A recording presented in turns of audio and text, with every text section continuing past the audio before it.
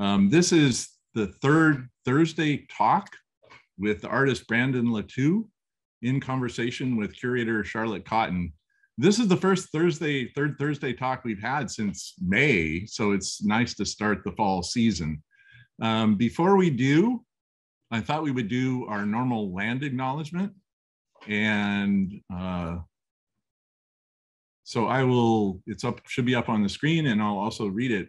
We at UCR Arts would like to respectfully acknowledge and recognize our responsibility to the original and current caretakers of this land, water, and air, the Cahuilla, Gabrielino Tongva, Luiseño, and Serrano peoples, and all of their ancestors and descendants, past, present, and future. Today, this meeting place is home to many Indigenous peoples from all over the world, including UCR faculty, students, and staff, and we're grateful to have the opportunity to live and work on these homelands. So today, we'll be having a conversation between Brandon Lattu and curator Charlotte Cotton. This is on the occasion of his survey exhibition, which opened last Saturday at UCR Arts California Museum of Photography. The title of it is Empirical, Textual, Contextual, and it flows through the main floor gallery in the California Museum of Photography and occupies the second floor as well. Brandon will be in conversation with curator Charlotte Cotton, and then we'll come back and have live questions and answers. You can throw questions into the chat anytime you want, and we'll get to them at the end of the conversation. So with that, we will start the conversation between Charlotte Cotton and artist Brandon Lattu.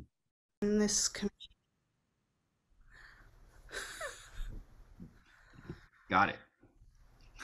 Brandon Lattu, who would have thought we would be sitting here reflecting on your incredible survey exhibition at California Museum of Photography?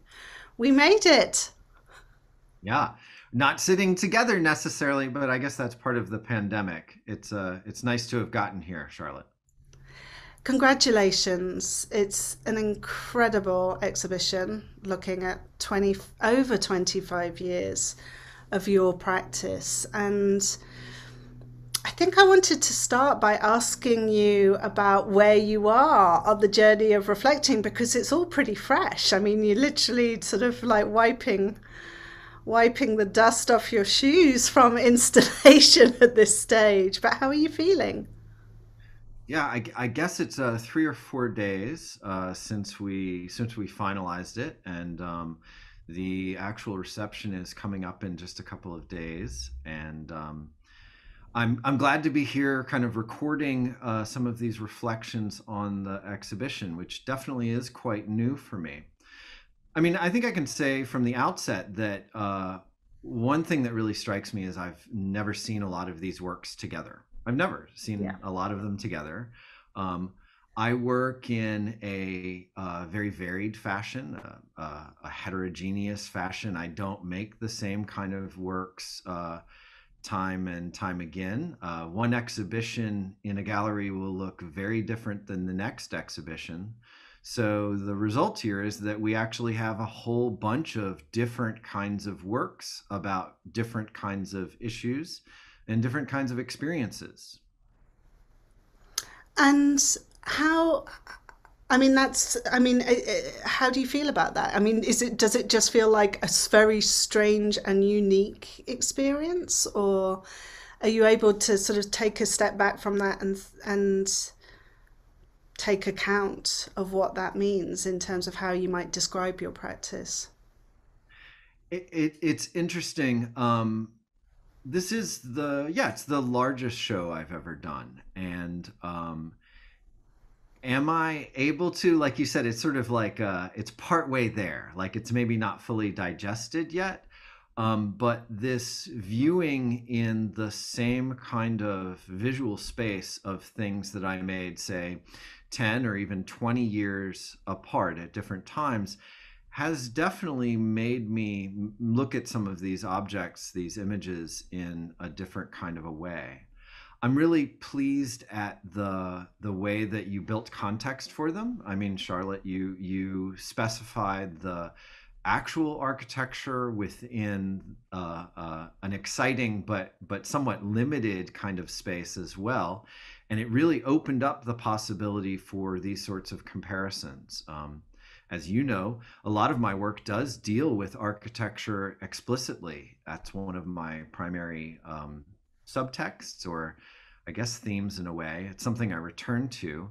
And I think that there's a kind of clarity brought to the work by your revisioning and your changing of the space, literally.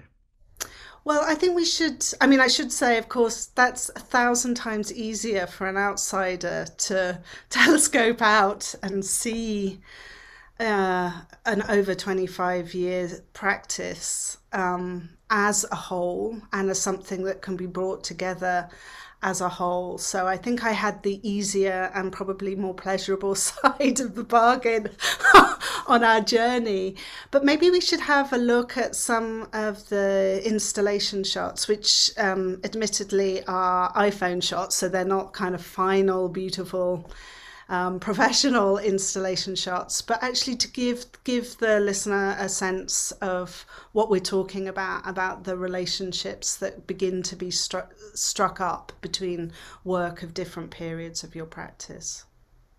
Okay, that sounds great. I got some images, as you say, probably iPhone rough images from the gallery, and I'm going to go ahead and jump into that. So give me a second here. I think it's this way. Oh. So yeah, these are a very kind of loose set of images of the exhibition. Some of them are individual works, and then a number of them are like this, a kind of view of what one would see in person in the show.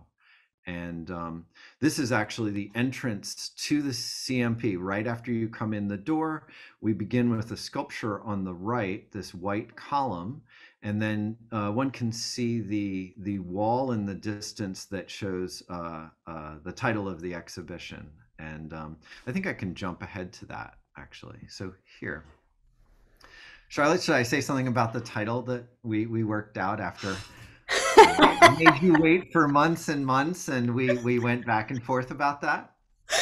I think it would be a great idea. I mean, I don't think we have to take people through the full journey of years of the title shifts. But I just want to say I'm really happy with this subtitle of Empirical, Textual and Contextual, which is both feels incredibly detailed and succinct and very you. On the other hand, it has that sort of openness to interpretation that I think your work also has.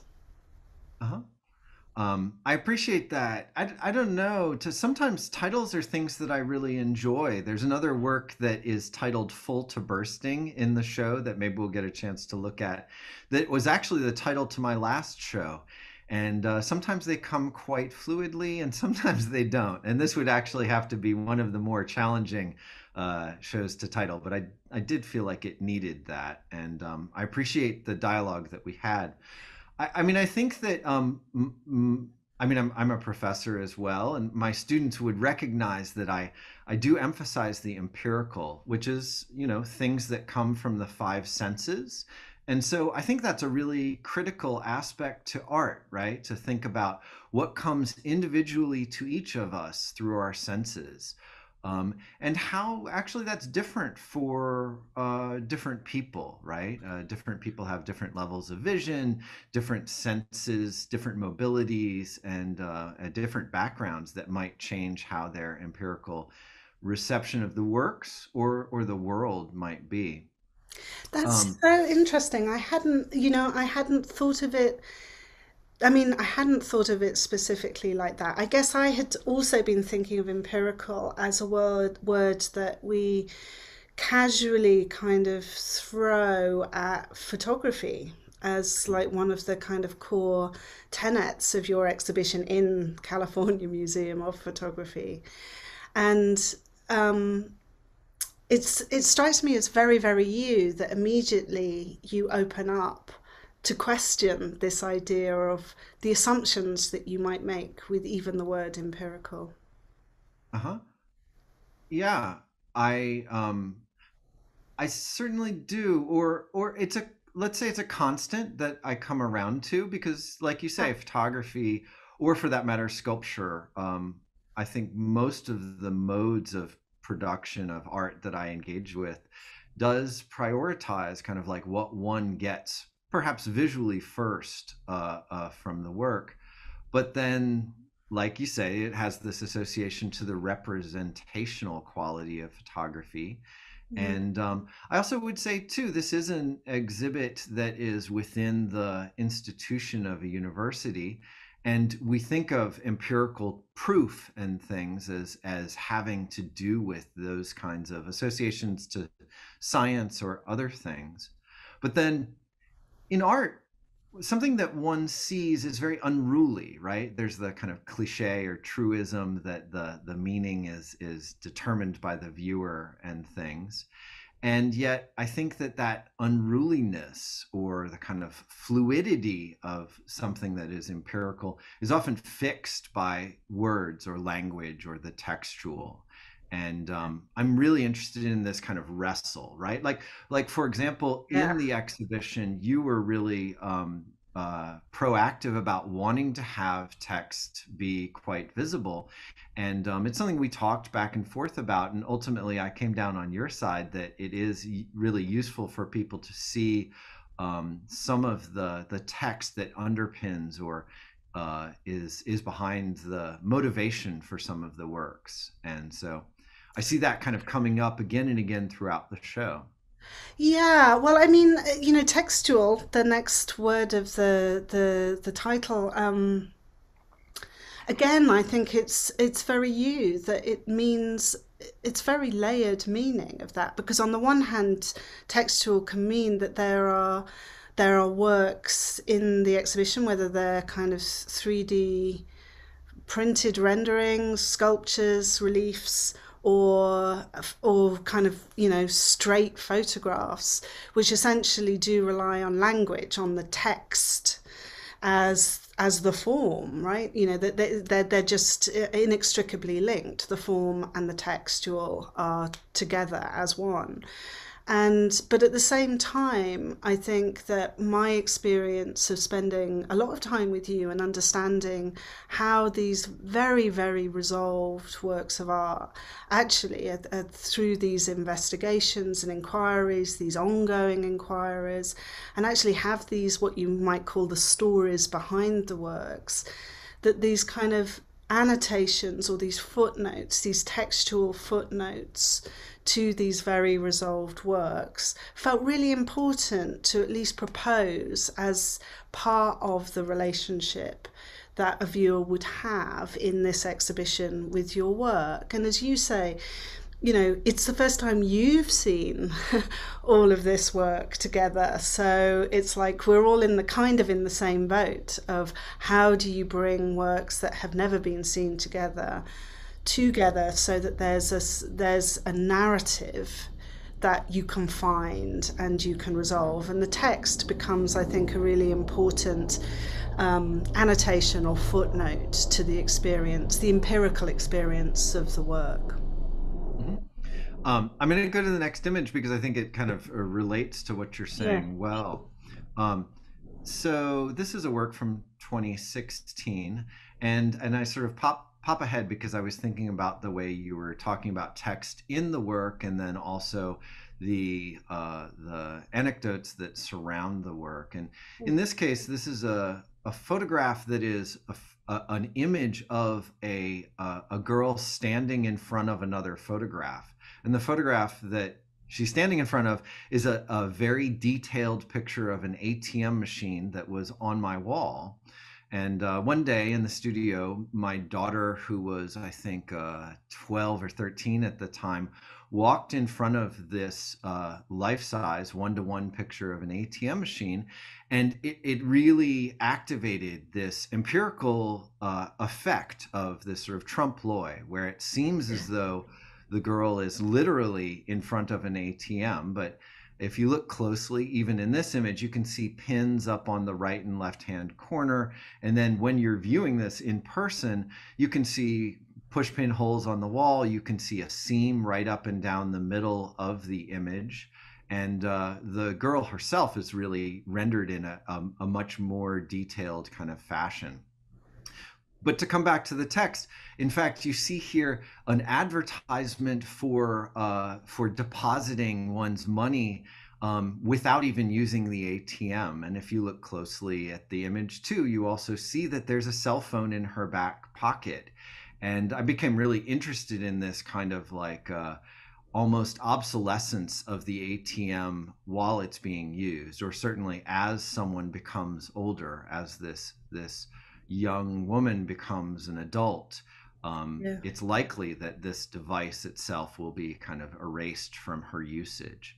And I think a lot of that comes visually, empirically, but it's certainly a lot of it is also necessary to kind of look at the language here and then think about some of the other language that accompanies the work. And I think, but that also for me refers to the idea of contextual, the final word in the title. In terms of, one of the challenges, well, I don't know if it's a challenge, but I think a challenge sounds negative and I don't mean it to. I mean, one of the kind of opportunities of surveying 25 years of practice is that these works were made in different contexts.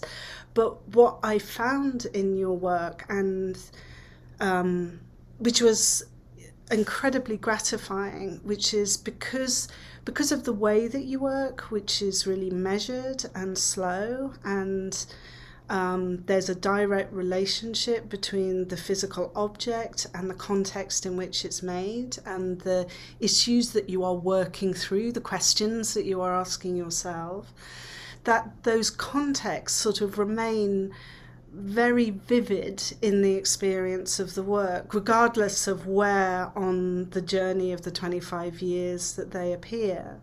So there's something, for example, within this piece, which on the one hand is like, I imagine the sort of movable response to this piece is both generational in terms of who is looking at this. Like, for me, obviously, it's still so naturalized to me. The ATM is so naturalized that it still exists for me. Whereas I do think that with a younger viewer, it's immediately anachronistic, sort of not quite sure how it actually works kind of object from the past. It's historical, it's obsolete.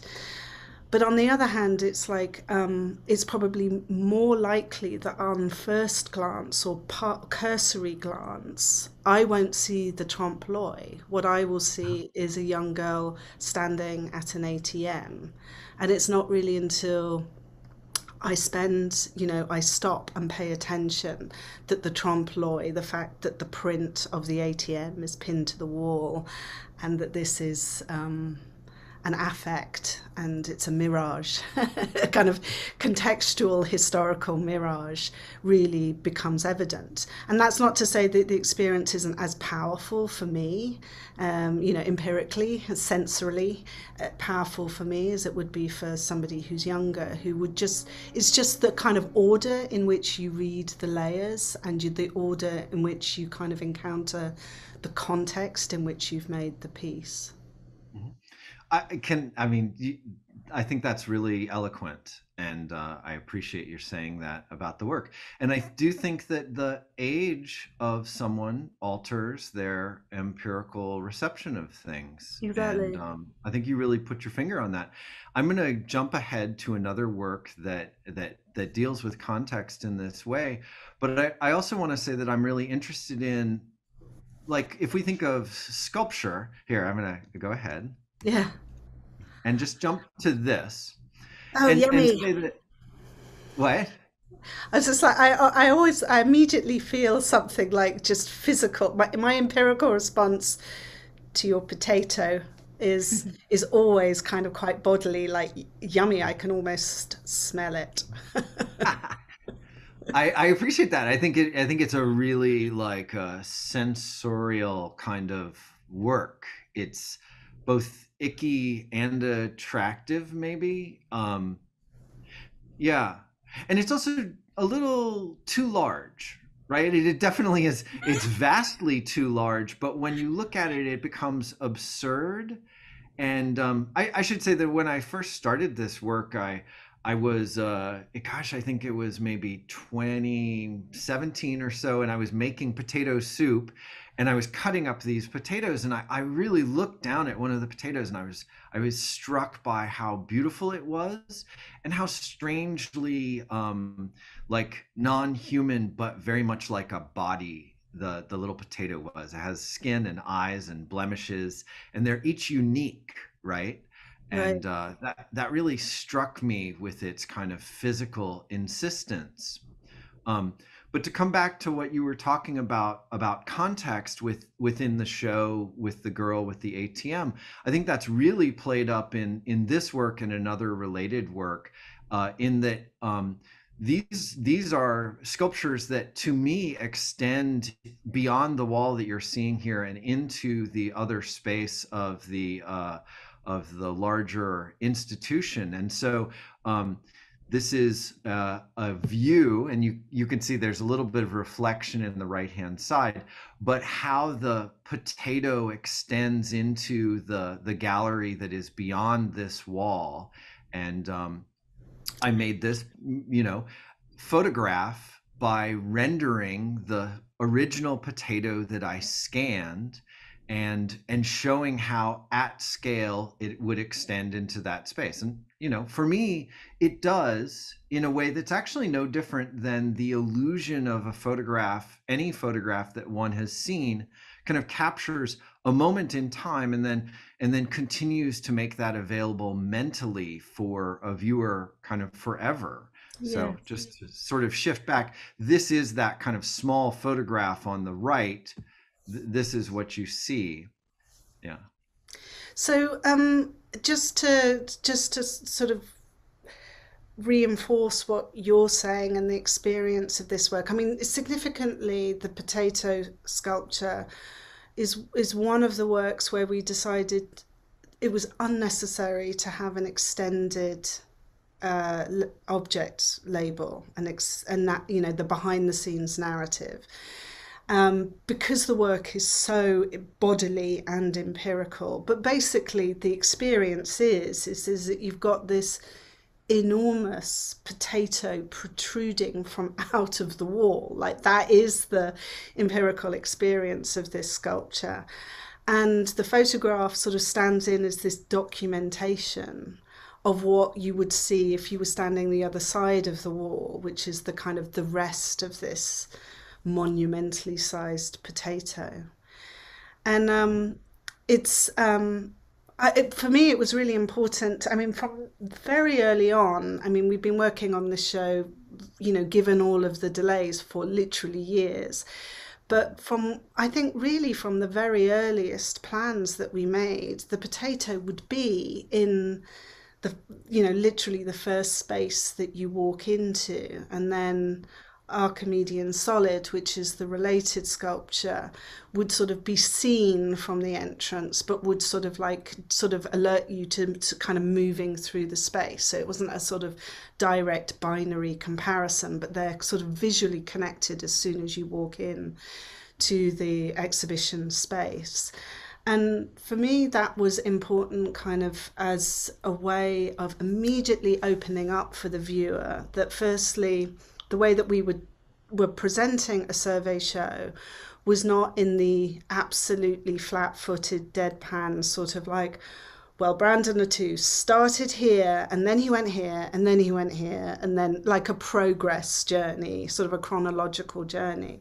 Not least because, as you were saying at the very beginnings of this conversation, your work doesn't work like that. It isn't like a sort of constant that shifts a little. It's like you move, like the eventual forms that your works or bodies of work take move you all over the place. So time becomes and chronology becomes pretty immaterial. It's like these kind of leaps and these reconnections that happen.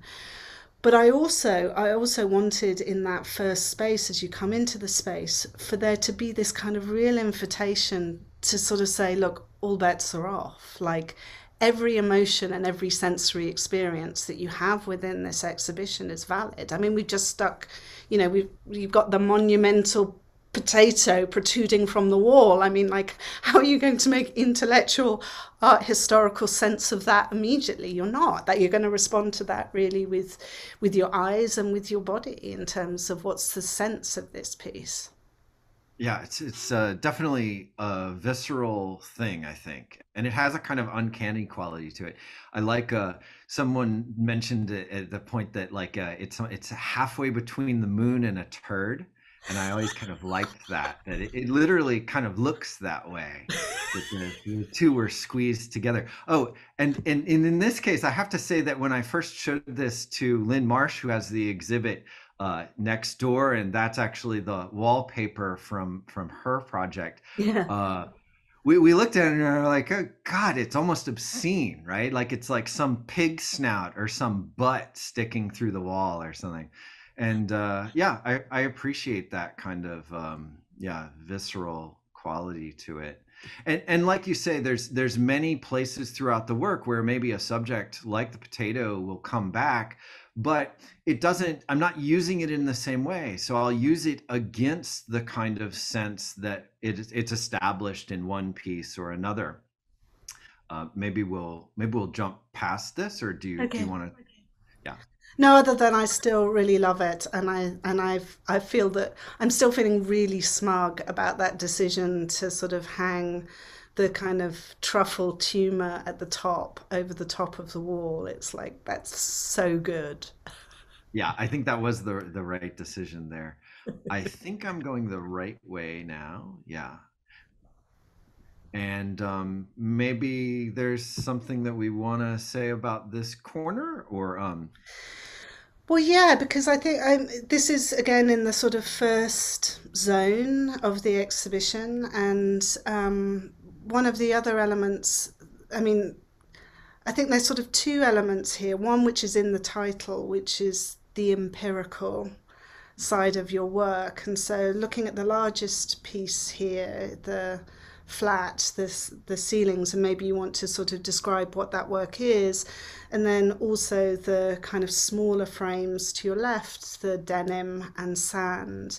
So there's a real commitment to taking to the sort of logical ends this idea of like the kind of empirical possibilities of image or photography, and that's one side of it. And then there's also the way in which flat I think introduces us to another kind of subtext within the show, which is your relationship with painting. But maybe we start with the kind of empirical to the nth degree element that's going on in this first space with these works. sure. Yeah. As you're saying, the work on the right is about 6 by 8 feet, and that is titled Flat, and it's one of the earlier works in the show. I think that I completed this in 1997 or 98, Yeah. and it was my apartment at the time, and I had become really interested in ceiling paintings. Actually, I had had the opportunity to visit Venice, Italy, and was really struck by ceiling paintings, particularly the Renaissance paintings of Tiepolo. I mean, yeah, into Baroque, I guess, Mm. and how that feeling of looking up in space changed one's experience of that act of looking. And I made a couple of experiments, and then ultimately I had the opportunity to move into this apartment, and they wouldn't paint it. And so for me to move in, and I definitely wanted to paint it, but immediately that resistance was an opportunity to really make a work. So I realized that I could make a painting, and a painting that could never be seen in one space, but by photographic and digital means, I could fuse these together to make a kind of projection looking up of the entire plane of the ceiling. And so each of the rooms were painted in some kind of association to, I thought, how I might use them. There's like the green of the bathroom is the same as the package of aspirin that I got in Italy or something. Um, but it doesn't relate to art history, solely in that way. I mean, I think that when people see this, what they really often associate it to is the works of De Stijl, or particularly the Dutch artist Mondrian from the early to mid 20th century. And that's an artist who's very important to me. And I didn't really know that at the time, but I was excited to see that kind of develop out of it.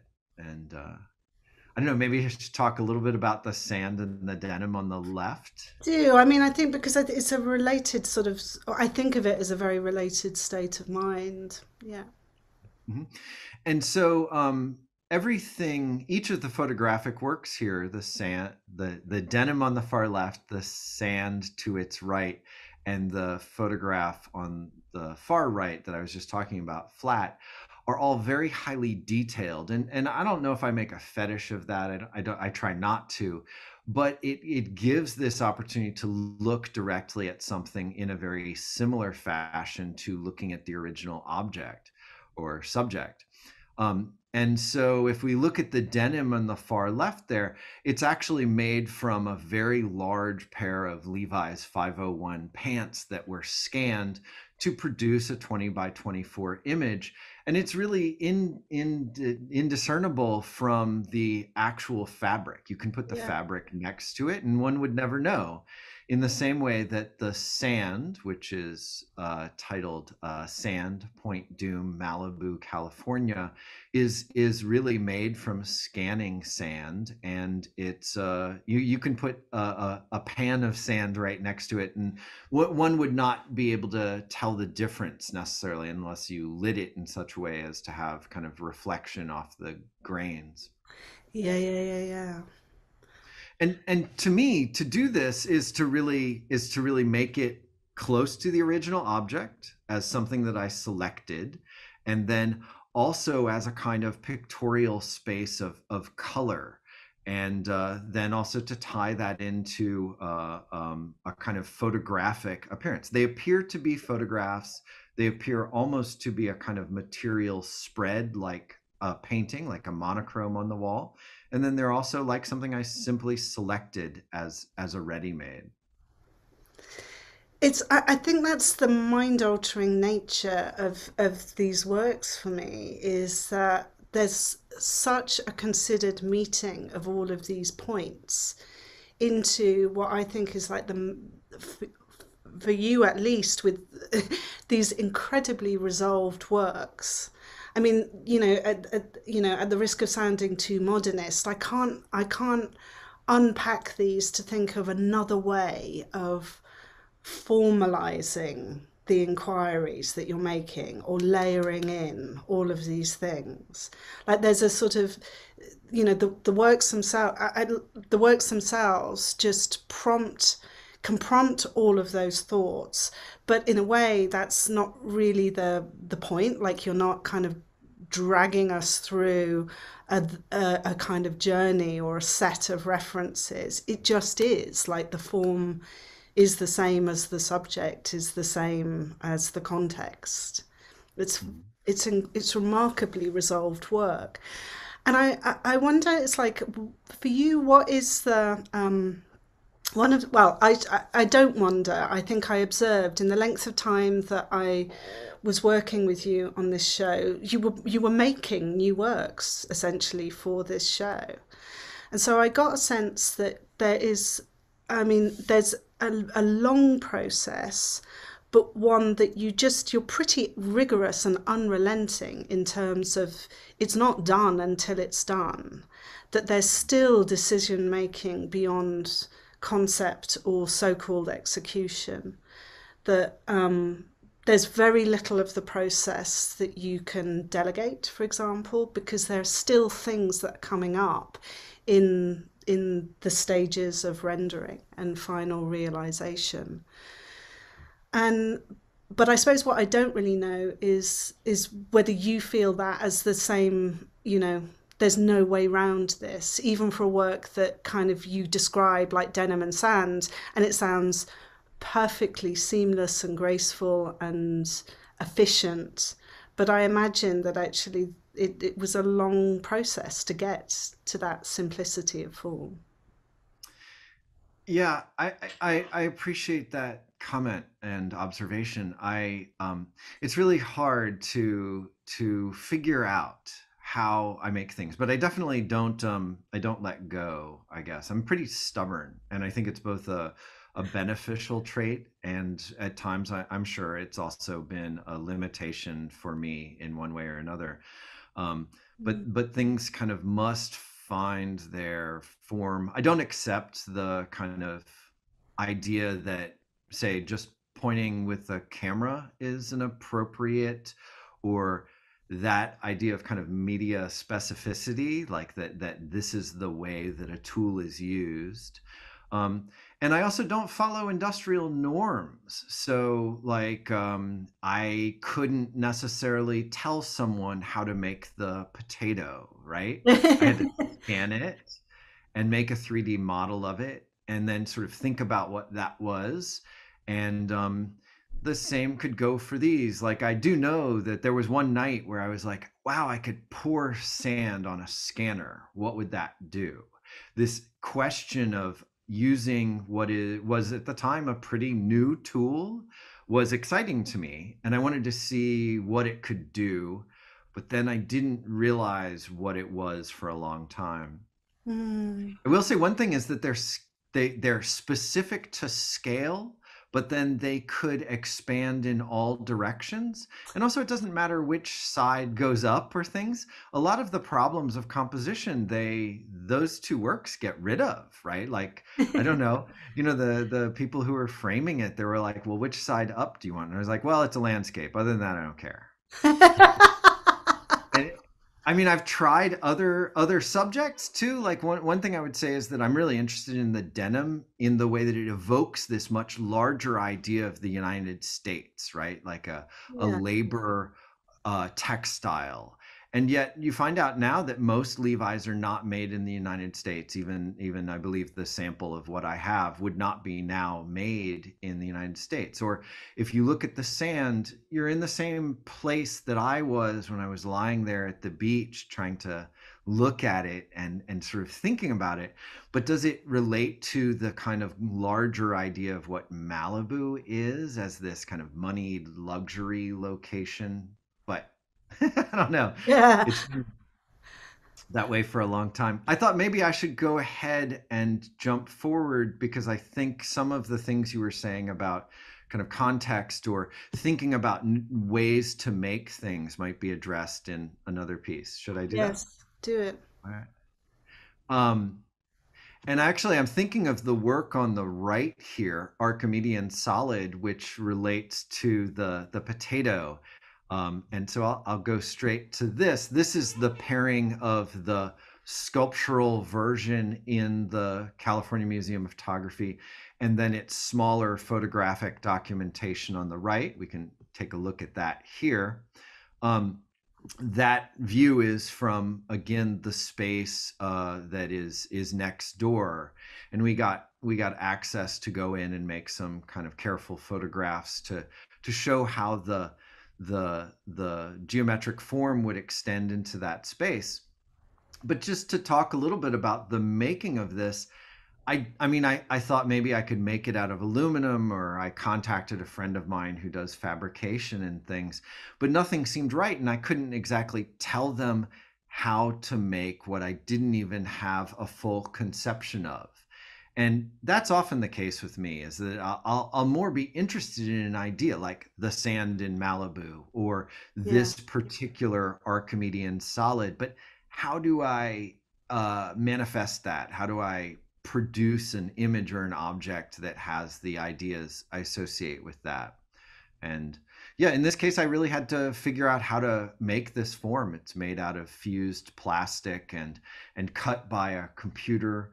And this is something that I really associate with a kind of history of photography moving into the 21st century.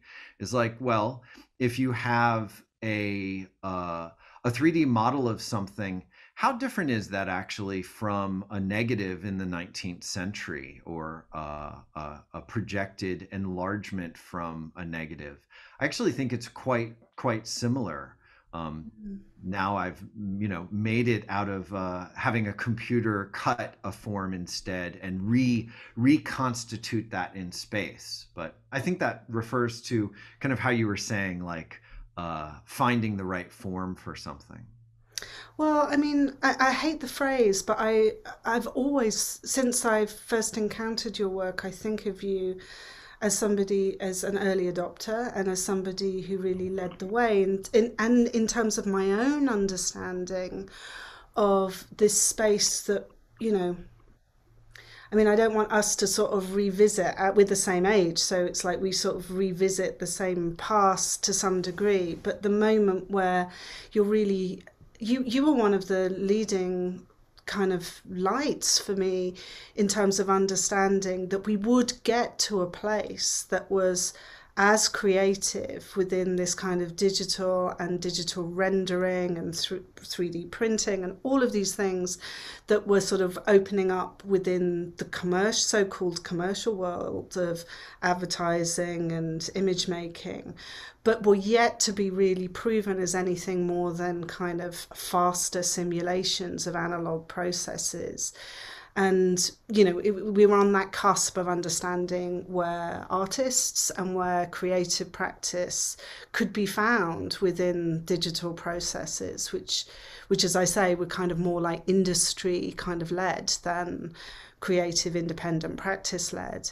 And so I think of you as somebody who just on a conceptual level, on a kind of thought level, was really there ahead, front running in terms of thinking about what digital would mean for this idea of photography. Mm-hmm.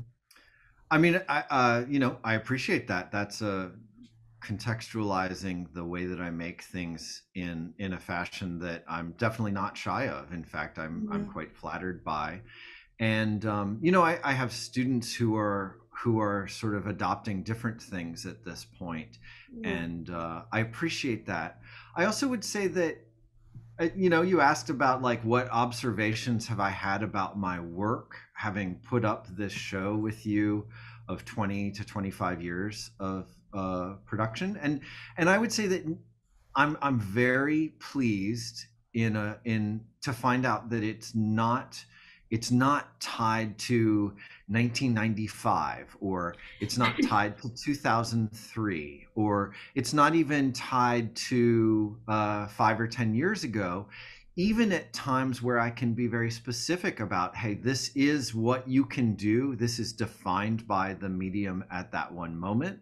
Yes. And it seems to hang together based upon the kind of subjects that were chosen. And I think that that's a really important thing. Like if we think about this, we can certainly think about how, say, Hollywood or photographic technology has long appreciated putting something virtual into a space. But often it's about exploiting that moment's specific technological advance. And so what you end up seeing, right, is the technology. You don't see the kind of association to the world or one's experience, one's feeling of gravity, or the kind of particularities of the space that something is in. Like the potato. I mean, like, I'd never feel that technology is the subject in your work. I mean, it might be the root but it's within this kind of constellation of everything being at play: painting, sculpture, architecture, and as it happens, kind of digital imaging processes. So there's a sort of that's the relief for me is that I wasn't put in a position where I had to sort of contextualize each technological decision that you have made over the course of your practice, because that's not the central tenet of why you chose those processes and those forms. Yeah, I mean, absolutely. I appreciate that. So maybe we can look forward a little bit. If I can just pause for a second, because I know that we're taking more time than I thought, but I love the conversation with you, Charlotte. So I don't know if We they'll can't help how they'll ourselves. I mean, I don't think we'll ever be a 30-minute conversation ever again. I mean, you know, I'm trying. I don't.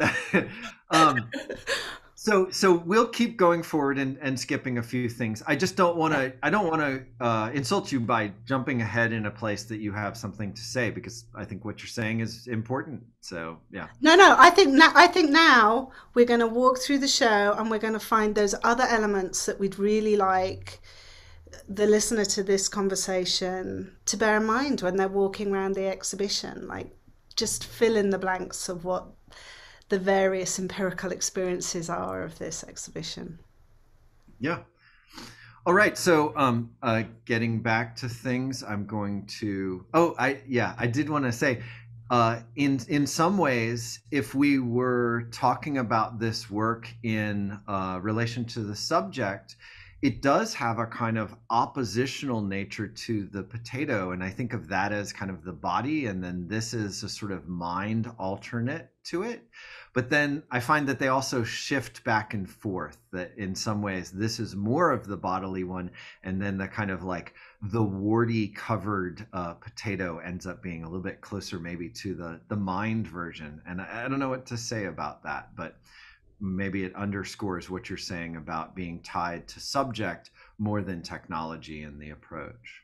And I think but I also think it's to do with the fact that because you create such resolved works of art, that it is also, and that the work is as much about image as it is about the sculptural or the painterly.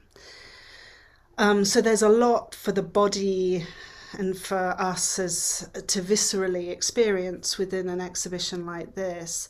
That things like the Archimedean solid, which is you know, this kind of pseudochrome shape, they're sort of like characters as well. And it's like, so sometimes, you know, and the potato as well, like sometimes the potato is, you know, it's got a certain characterization, but you can switch it just as much as you can switch a perception of a character or a kind of another body, right? And it's the same with the Archimedean solid, and that happens consistently through the exhibition, that depending on which vantage point or which kind of context that you see the work, it becomes something else.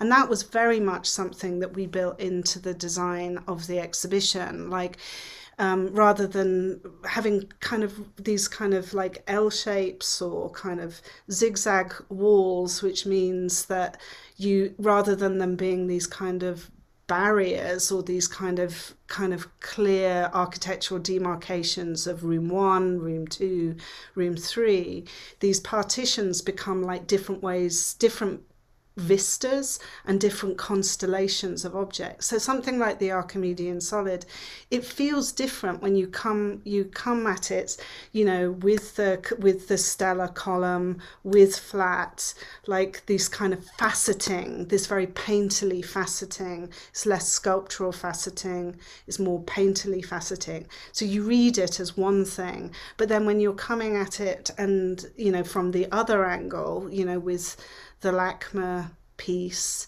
it becomes something else. So the characters that these, particularly the sculpture works, are performing within the space changes depending on which context you see them in. Yeah, I definitely agree, and I appreciate the way that you made rooms, and yet the rooms are very open, and they are sort of just enclosures for reviewing the works in a different context and from a different sightline, a different vista. In the show, like here, you can see the LACMA piece, and then in the distance is the potato, and then on the left there, we're not really going to talk about it, but it's another kind of version of that geometric, that Archimedean solid, used in a quite different kind of fashion. And I think it bears out what you're saying. As you enter into this space, you get to another work. We were talking about the kind of time specificity of the digital tools. And I really appreciate you sort of putting me in the position of someone who developed these and gave them kind of a form that outside of just the industrial need, I guess, the industrial expectation. This is a rendering of the Miracle Mile, the Wilshire Boulevard between Fairfax and La Brea in Los Angeles. And at different times, I kind of lived at both sides of the Miracle Mile here, off it a ways. But I walked it, and I was really aware of the kind of beauty of these signs that are perpendicular to the flow of traffic. You could see places where the cars would be going down the street around the central sign that says Miracle Mile in the center. And yet I felt like looking at this, it's not miraculous, right? It doesn't have anything to do with miracles in a kind of Christian sense. And then there are other places where the kind of crass commercialism really comes to the fore, like at the top in the center, there's a People's Bank sign and entertainment television. And this kind of ambivalence between things that I find very seductive about a kind of spectacle of sale are mitigated by also some hesitation. On one side of the street, you see there's Office Depot, and on the other side of the street, you see Staples Office Supply, or Save on Drugs versus Rite Aid, and these things where there's supposed options that are presented to us. Actually, when space is compressed in a work like this, what you do see is a kind of comparison of those options that makes them not to be very different from one another. Yeah. And And also the obsolescence, like I'm just like, because it's quite large, the blockbuster in the right hand work. And so you begin, and so the sort of obsolescence of a lot of these kind of,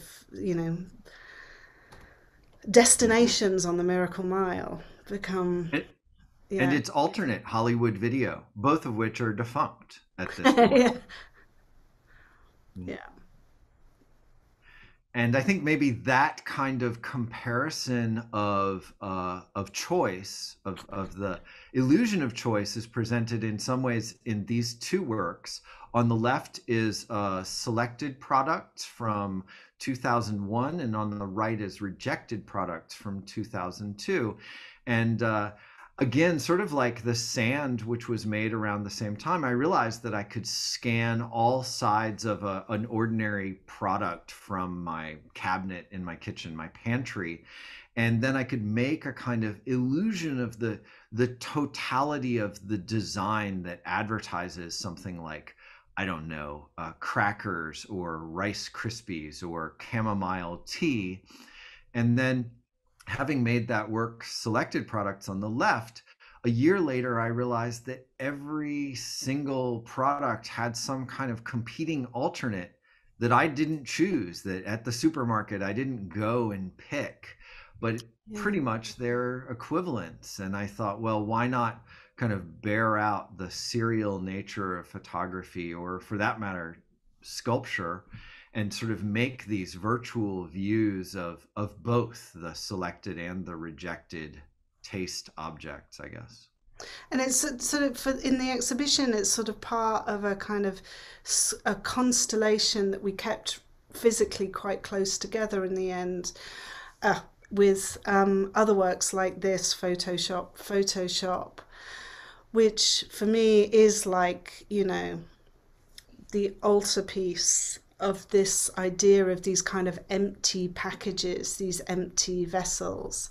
And obviously with Photoshop, correct me if I'm wrong, these are kind of early examples of the packaging for Photoshop when you acquired, which is obviously deeply ironic and deeply symbolic, that essentially a digital product, which is totally disembodied, would have this kind of massive packaging and this kind of graphic identity, which at the time, in the early days, was seen as like massively important to knowing that you had literally bought something, because I think that's, particularly within kind of highly developed commercial cultures like America, it's really difficult. It's like, what am I getting for my money? So these packages had deep resonance at the beginning, ironically, of Photoshop. Yeah, I think you put your finger on it. So, yeah, these are, I think it's maybe 10 to 15 years ago. And it's when they sort of phase into having, only an online, only a downloadable, only something one rents forever but never owns, where the product becomes truly virtual. And this is when they still would sell a disc, and you put the disc, and the intellectual property would become, it would be copied onto your computer so that you could use it as a tool that still had a relationship to materiality. And there's kind of hokey, like an eye looking through a magnifying glass, or an overlapping image of masked feathers or things. It's they do display characteristics of the product, but as you say, it's right at this moment where no longer does the product have any material qualities at all. It becomes a kind of example of pure intellectual property. And yet, of course, I use this tool. Like you accused me of being an early adopter, and I admit that. That's I'll take that on. I mean, I started using it in art school in 1994, and it never seemed odd to me. I mean, it never seemed odd to me. It was a tool that I could question from the get-go. And I think, I've continued to question it.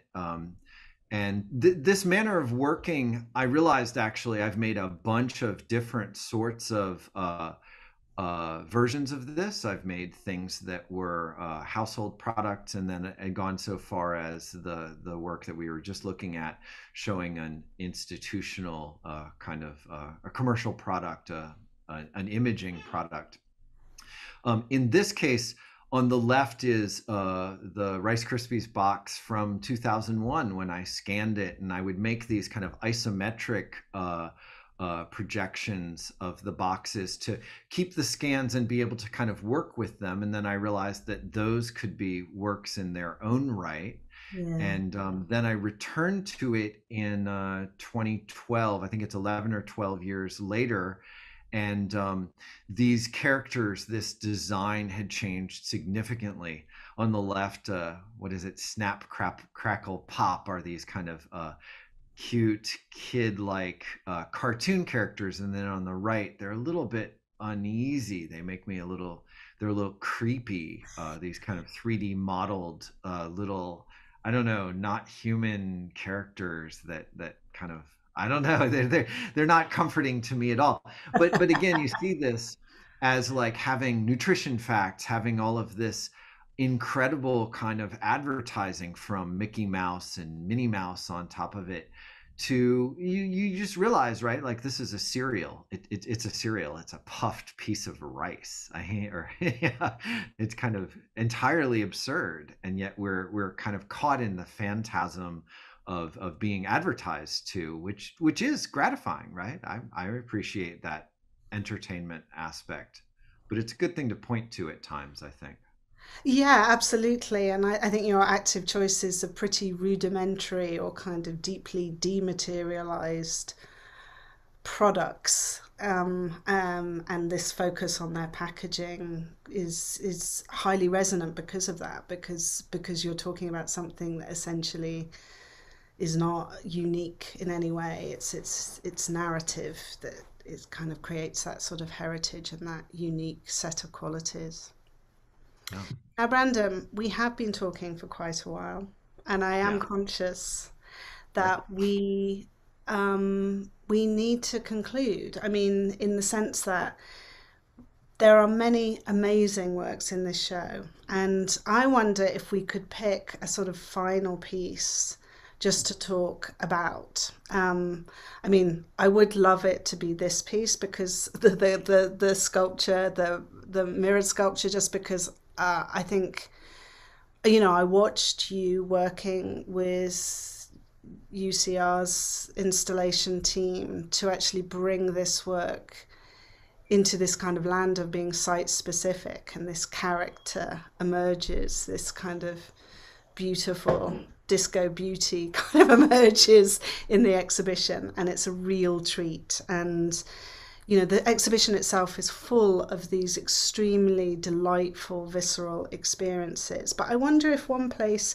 to conclude, just to take us to completely to an unexpected space, is exactly where you're taking us now, which is up to the mezzanine of CNP, to this piece, which is a reinstallation, right? A rethink. Yes. Yeah.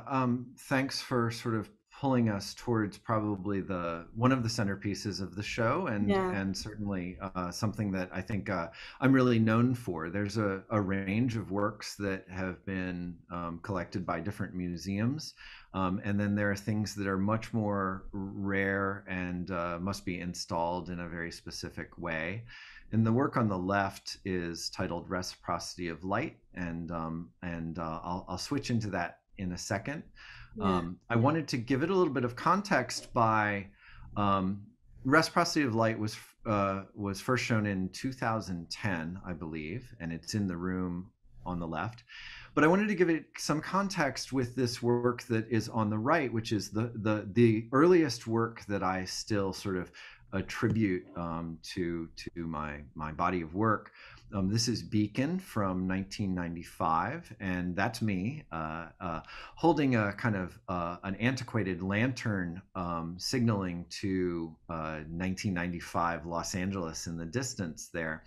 And this is related specifically to a work of Caspar David Friedrichs, and he's an artist really associated with the sublime. But for me, what was really interesting as a recent transplant to Los Angeles was to really think about this sort of city of lights, right? Like me as an individual holding an old-fashioned lantern with a large format sheet film camera, recording a black and white image, connecting to this sort of vista in the distance of all of these lights, and sort of this compression of time in space. And then in 2010, I went on and I made this work which has a central light that you can see here on the left-hand side, hanging in the middle of the space. And then it has an array of light-sensitive kind of cells that then illuminate when one's shadow falls upon the wall, one's shadow from the central light. You can see that here. In this, it's just an iPhone video that was sent to me of someone moving their hand as a shadow in front of the wall, but that shadow then becomes converted in a kind of a somewhat, confounding way into light. I mean, we have forever associated the idea of a shadow as a denial of light, and yet this project that I worked on for 3 or 4 years ends up making a kind of architectural space where one can experience their shadow as instead a kind of energizing, as opposed to a denial of that kind of energy of light. It's absolutely mesmerizing. I mean, both even in an iPhone documentation, but especially when you're physically interacting, you are the instigator of this reciprocity of light, and your head you can barely get your head around it. But what happens is you're trying to flip your understanding of like this obliteration of shadow, and instead its replacement by these kind of orbs of light and these kind of orbs of energy. As you're trying to sort of get your head around that, it is as if, for me anyway, I had a really strong emotional response to it. And I don't know whether it is about coming through to this phase of a pandemic, but I felt absolute wonder in a way that I didn't feel like I had felt for an incredibly long time. It's a really astounding piece. And I love the way that, I mean, most likely, most visitors to the exhibition will experience the ground floor, which is this interconnected threads of work produced over the 25 years. And then you come up to the mezzanine and to reciprocity of light. And so there's a chance that really you don't come to have this moment a full kind of impact of how sensory and how visceral your work is until you hit this spot. And I don't know, it's a real gift. I think it makes, for me, it makes the show feel very timely to the context in which we are now reviewing and coming back into spaces to think about art. So I'm really glad that this piece has been remade for your exhibition. Excellent. I don't know what I can add to that. I mean, I certainly appreciate the way you invoke wonder and I think fascination. And those are things that are not they're not dirty words to me, right? Like I'm very interested in the way that one can be, like in this project, one is aware of your own body, and one's aware of your own body doing pretty ordinary things. You know, at times people do more performative things, but they become a kind of subject, but not in a so self-conscious way. And they're able to look at this phenomena and maybe step outside of their own body in a sense and kind of look at that phenomena in a way that I think does invoke wonder and fascination. And as long as they have that ability to look and scrutinize, then it's still something that is of value to me, you know? Brandon, it's an honour to know you, and it has been an utter pleasure to work with you on this exhibition. Many congratulations, and I really look forward to regrouping with you and planning our events in January to reflect on the full run of this incredible show. Thanks so much. Excellent. Thank you. Let's get together and bring some people in and talk about the work more. It's been a real pleasure, and I've loved the conversation we've had all along, and as well as today. Cool. How are you? That was fun. It was okay. I don't usually like seeing myself speaking. That doesn't usually make me happy, but I really appreciated it, and I thought that Charlotte was so generous. Yeah, I hadn't seen it since, but I thought she was really sensitive to the work. So absolutely, very perceptive. I guess that's what happens if you do 25 years of wonderful work and attract attention from very good curators. Then they go, oh, okay, I love this work. I understand this work. This work has influenced me. So that's really great. We have some questions. I don't know if you see in the Q&A, I guess I'll just pick the one to start with. The works that utilize mass-produced products are clearly in dialogue with Warhol. Can you say more about that relationship? Oh, that's interesting. There's no doubt that the works that I have made that deal with like product packaging, they address not just the Brillo boxes of Warhol, but also the Campbell soup cans and things like that. Warhol is a bit of an issue for me. I come back to, and I'm constantly fascinated by, and then I'm also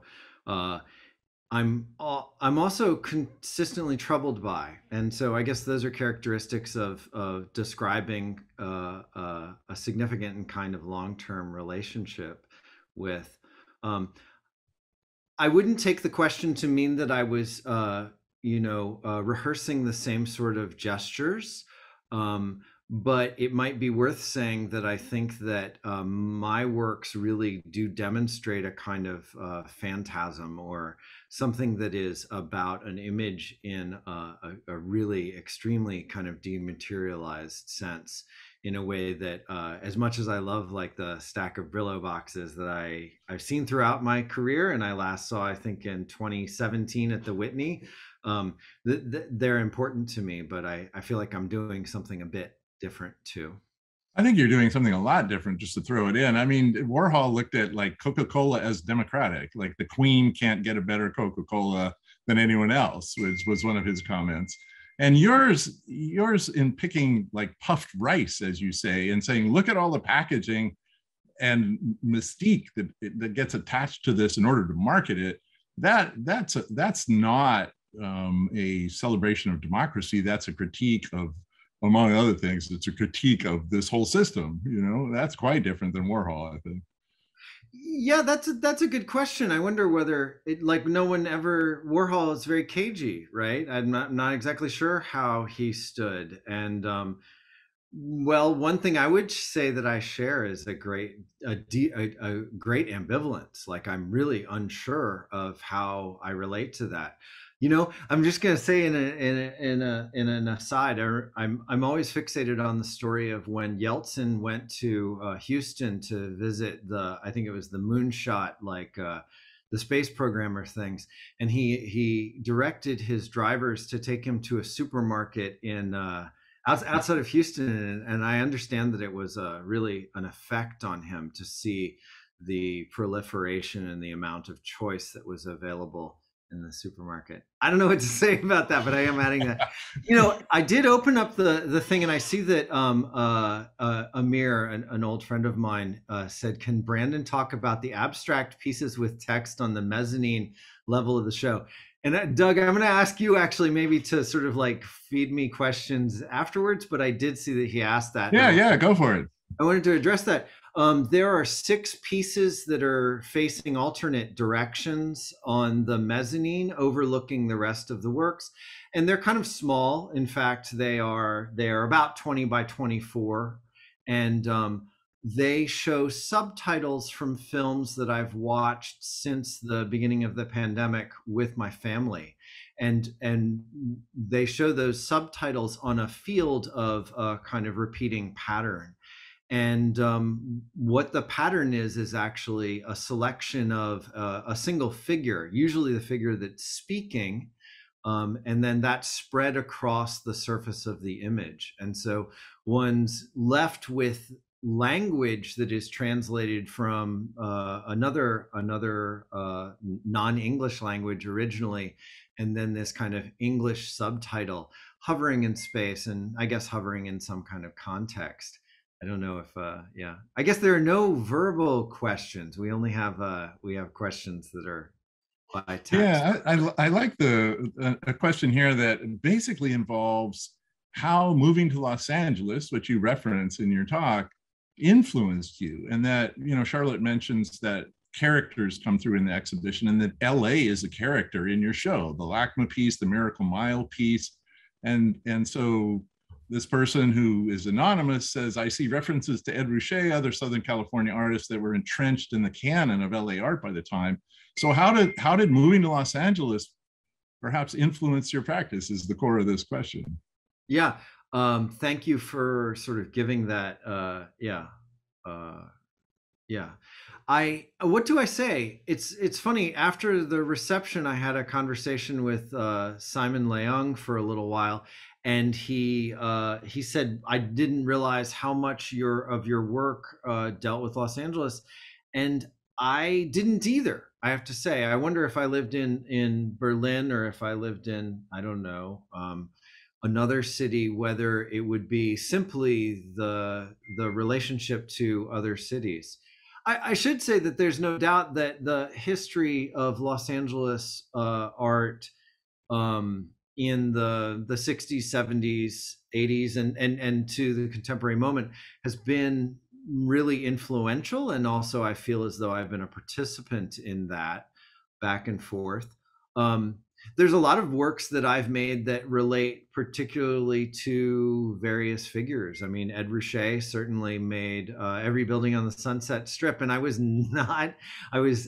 responding to that in some sense with the Miracle Mile. I mean, it's another section of urban space that I tried to address in I think a very different way, but in a related way for sure. So I don't know if that answers that, but yeah. I think you're doing a good job. I'm sort of summarizing these long ones. So there's a question about the role of human presence and representation in your work, with the comment that a lot of the work are devoid of human representation, but that there's a constant feeling of human presence and bodily engagement that you've talked about throughout. So people might face away, or there's you facing away, and you're slightly uncomfortable or eerie ways. So what about human presence and representation in the work? I love the question, and I'm going to try to, yeah. But then what you just said is, what about human presence in the body, or that's it, right? Like, I mean, I think that there's so much that could be said in response to that, and I mean, I guess one thing that I would say is that I am interested in the way that artworks, yeah, it's almost a dumb thing to say, that artworks have a direct relationship both mentally and physically for people, especially sculpture. And I think my work, even though the exhibition is in the California Museum of Photography, my work has gone in a more kind of sculptural and experiential direction, perhaps with slideshows or video pieces of late. But yeah, there's certainly photographic works. To think about that is to invoke various legacies of kind of like what's described as the mind-body problem. And I mean, I think that we're always unable to imagine ourselves in any other form other than the one that is constrained us from birth. And that's the form that also it does guide and govern our experience, our empirical understanding of the world.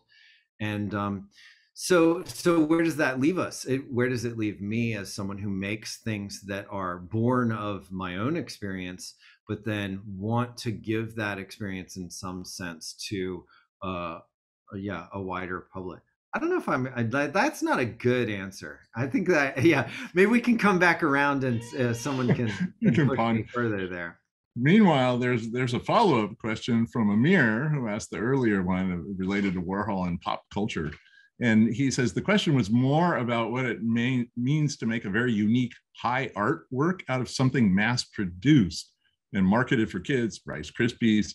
I mean, you could make a translucent box object isometric out of anything, but what is the specificity, this is quoting him, of using a mass-produced cheap food box for the work? This is a follow-on to the previous question. I love these questions, they're really great. Yeah, I appreciate that. You know, I've made so many product pieces, like I'll just scan one and I'll make it. They are, it's like photographing an object. And in that sense, actually, to come back to, I think, Amir's earlier question, they relate to Warhol that way. Like Warhol would select subjects, he would select celebrities, he would select products and things like that.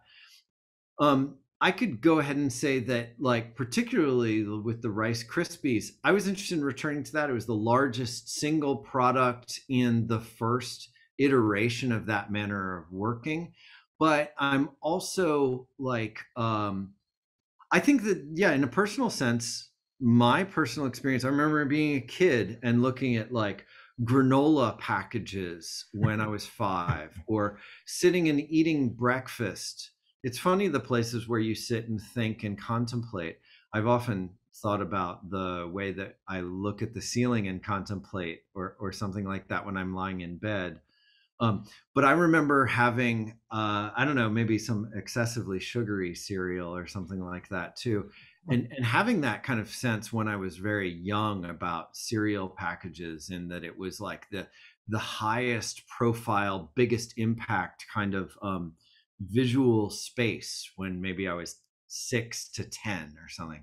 So I think that's where Rice Krispies comes back around. I don't know if that answers that question, but Yeah. Well, it's not. Well, Amir will jump back on with a follow-up to the follow-up. So another question, which I'll try and summarize, relates to the Caspar David Friedrich.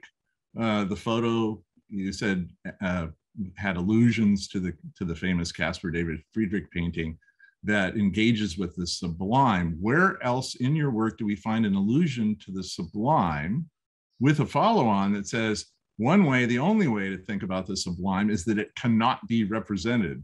It can only be experienced bodily. So the Friedrich that your lamp photo riffs off of is not a representation of the sublime, according to this writer. It's a picture of someone having an experience of the sublime. Yeah. So, yeah.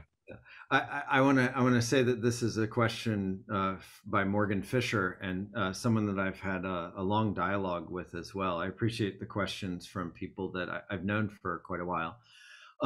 So I think that's true. I think that, like, in some fashion, the sublime needs to be mediated by another body. And how does that exist throughout the show or other works of mine? I think it is actually a really significant and important problem. There's a number of ways of taking that. I'm going to say one thing, and that's that by linking the piece Beacon from 1995, the picture of me holding the lantern above the lights of Los Angeles, I linked that piece with Reciprocity of Light, and Reciprocity of Light as a space. It encourages one to walk into the space and interrupt the passage of light from the central light bulb and onto the wall, where it's sensitized, where it's a kind of imitation of a camera sensor or a piece of film in some way. And then it reverses it and produces light in that case. It's funny. I mean, I wanted that to be something that I thought people wanted to interact with. And I think that in an initial sense, they do, right? They think that there's some phenomena, even some kind of spectacle that's going on. But it is also one that is not necessarily fulfilling. Like, it doesn't necessarily ask you to perform. And this is a long way of trying to answer the mediation of the sublime, in that, and that's a kind of technological sublime, which is worthy of some scrutiny as well, what constitutes technological sublime. But the thing about this is that actually people are far more comfortable in the Reciprocity of Light work by watching others. And it invokes this kind of like, it does, in to use a term that is certainly degraded at this point, it makes an object of the body of the viewer, and that's not always a comforting kind of thing. I think it's a feeling that actually perhaps approaches the jeopardy that the sublime in a 18th century kind of fashion invokes, that one feels the pressure in the Caspar David Friedrich of the vastness of the world, or the overwhelmingness of the natural phenomena, things like weather and things. I think in some way, the discomfort that one might feel by being put on display and having their shadow enact a kind of spectacle on the wall, it kind of catches them in this space, in some ways, of ambivalence that runs throughout my work in its relationship to really capitalism. I mean, I'm not going to shy away from that. I find actually more and more that one of my roles as a professor is to ask students to kind of think about other options in the world, and to expand a little bit upon that, since so much of my work does deal with aspects of commerce and capital, is to really think about like what one's position is, and whether other options are viable at this moment. So maybe that's a reaching answer. I hope that people will take me to task later.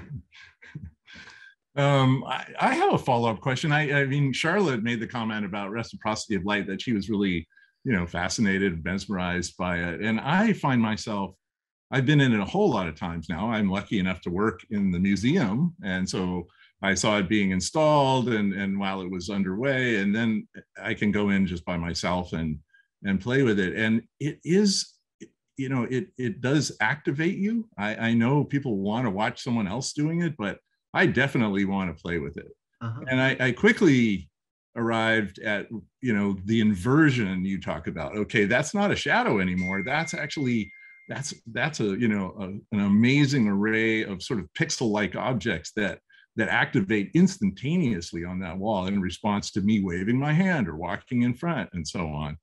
And then as a photo curator and photographer myself, I kind of went, but you can't freeze it. You can't capture it. It's only while you're there and active. So it's like a sensor, but it's like a sensor that doesn't actually seize that moment, which is kind of fantastic too. It's ephemeral and it vanishes in the same way that a photo is only going to last.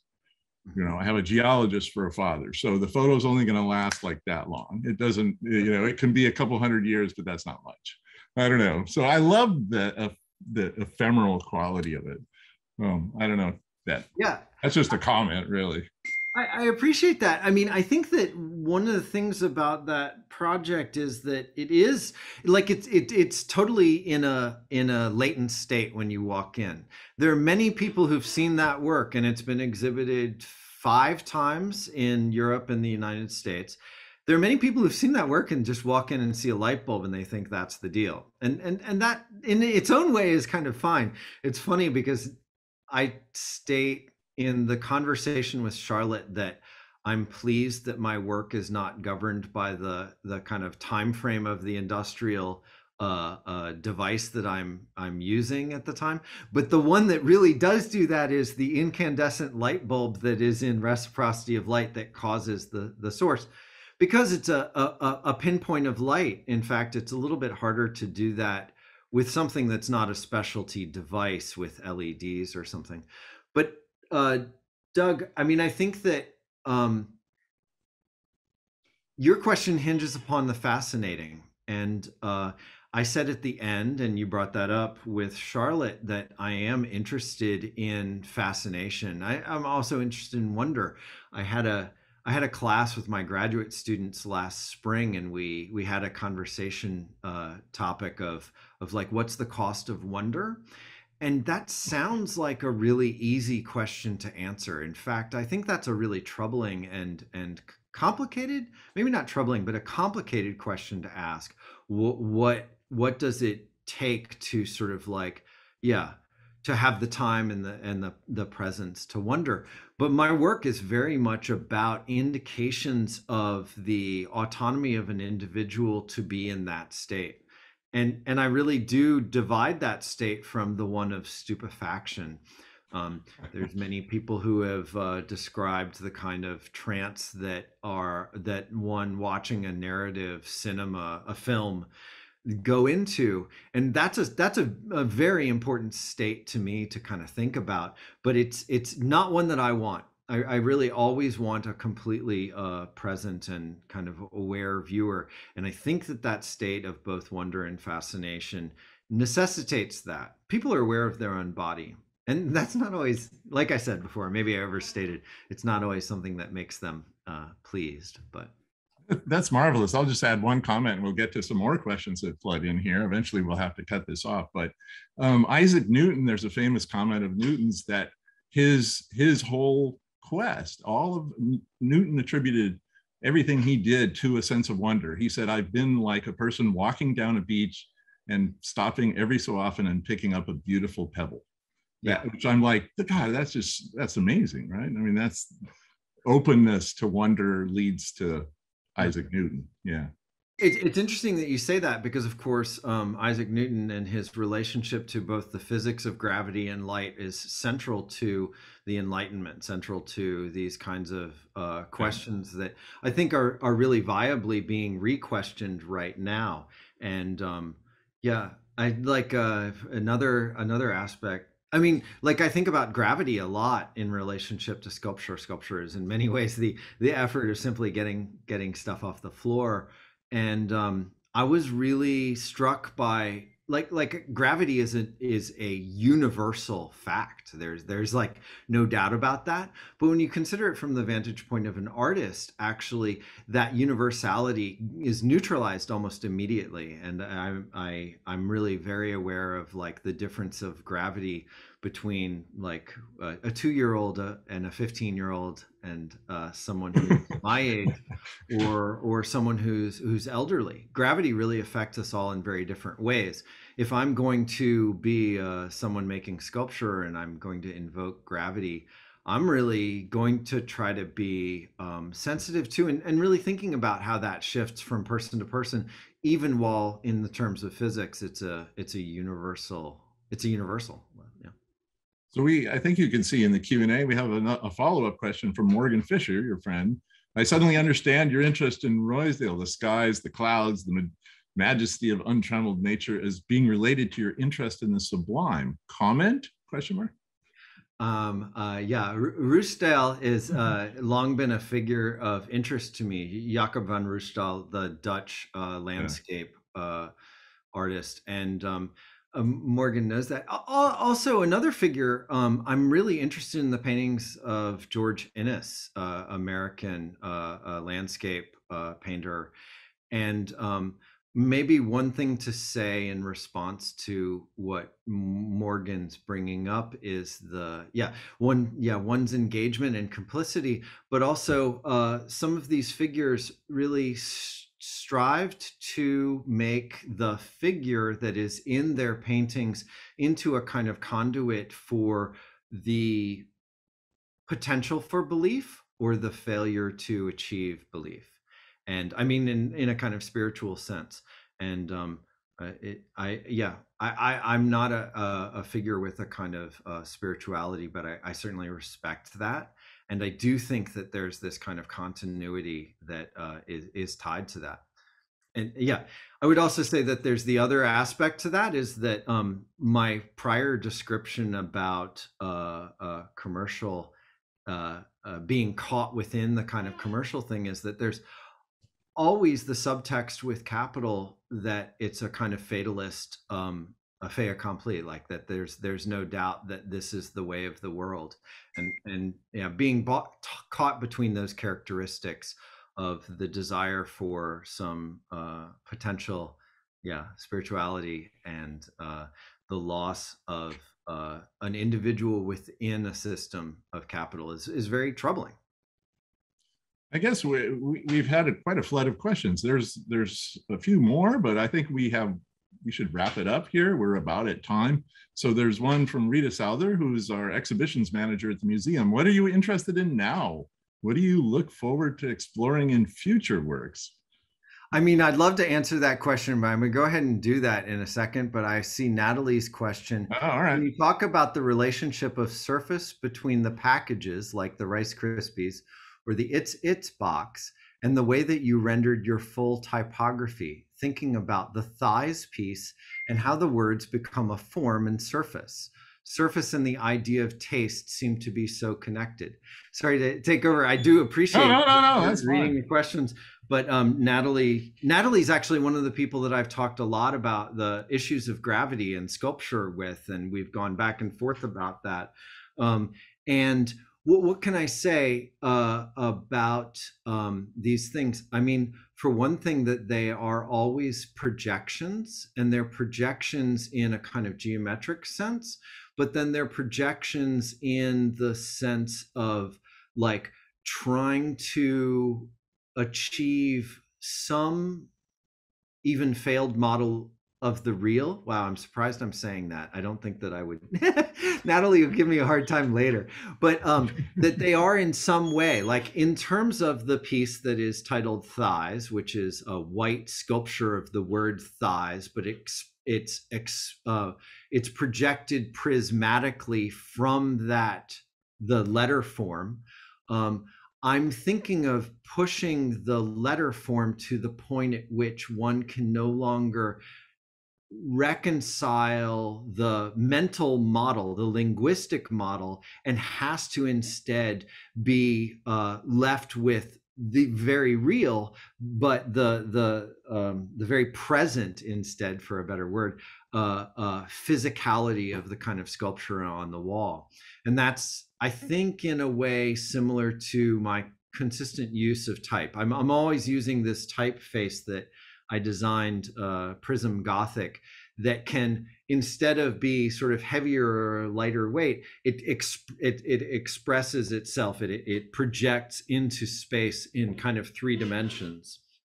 And that's a cliche. I mean, I was at one of my son's soccer games the other night, and along the wall, I think it said Tigers or something like that, in these projected spray painted letters. And I loved it. And the reason why that it's there is it's this kind of boosterism. It's this thing that becomes more real than just the language itself. And yet it also shows that it doesn't rely upon that boosterism as a kind of facet into itself. So you asked about Rita's question, what's next? Yeah. Always hard. Yeah, I don't know. I mean, I'm glad that Amir asked about the subtitle, the projection translations that are on the mezzanine. Those I've finished in the last 6 months, 8 months now. They were from beginning of January of this year. I'm always working on a lot of things simultaneously. I got to say, I'd love to sculpt a mango, but I don't think that's going to happen. Yeah, that's not going to happen. The potato is beautiful. I think you can handle a mango. Yeah, that would be nice. There's a different sort of a challenge. I mean, it's a funny thing because I also feel like a fair amount of my work does address obsolescence, and I am not even though this is some kind of a survey show looking back over 25 years, I'm certainly not looking back. Language, I could see you doing a show fully of all pieces related to language, from the subtitled works that are titled the collectively projection translations, to more pieces like Thighs and other works that mess with actual letters along the wall. But yeah, we will see. That seems to go down an Ed Ruscha sort of track in your own way. Yeah. I hear that, and yet the subtitled pieces don't really read that way. No, they don't at all. They don't at all. I love them. I think they're wonderful, actually. All right, this has been so fun, really fun. I mean, it's totally great. Thank you so much, everyone, and thank you, Brandon. The exhibition is up through February 8th. Do I have that right? Yep, that's right. Or February 6th. Anyway, a long time.